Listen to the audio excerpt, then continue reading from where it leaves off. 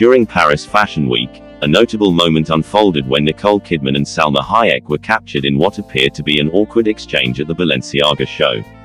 The incident, which quickly went viral, showed Kidman seemingly pushing away Hayek's hand as they were about to pose for photographs.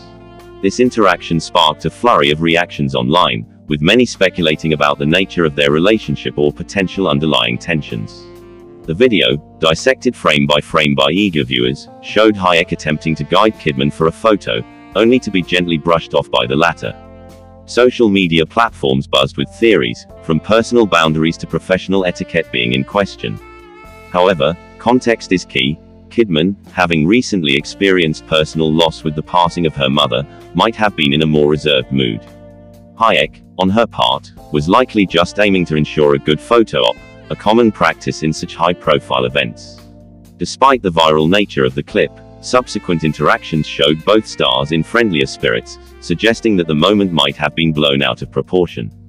This incident underscores the fine line between public persona and personal space in the celebrity world, where even the subtlest interactions can become subjects of widespread speculation.